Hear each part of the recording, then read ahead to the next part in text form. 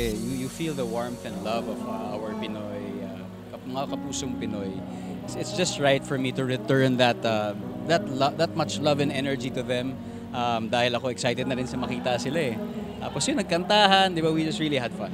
Happy Independence Day, kahit belated, at masayang-masaya ako na nandito ako kapiling nyo sa ating Pinoy Fiesta in Toronto. How's everyone? Nag-enjoy ba kayo? It is a very, very long day with so many surprises. It's the warmth of the people, and being Pinoys, there's this distinct characteristic that keeps me want to come back for more. Right, and it's just like I'm home because when I see Pinoys like you, diba, and everyone, parang I don't feel homesick.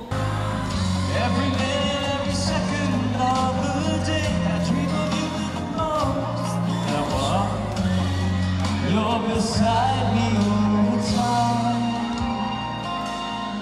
all the time. Hello.